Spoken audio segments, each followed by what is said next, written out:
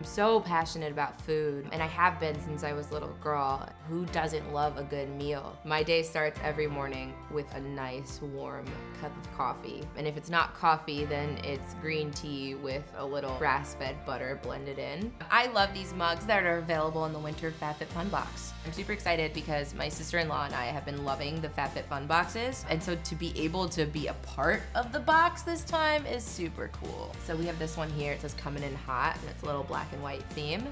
This one says love you a latte, and this one says I'd rather be in bed, which I love because that statement could not ring more true at least 7 out of the 7 days of the week. I'm just kidding. They're nice and big and roomy, super classic, but fun at the same time, which I feel like is what FabFitFun is, right? It's all about having fun and being a little whimsical and creative and sassy.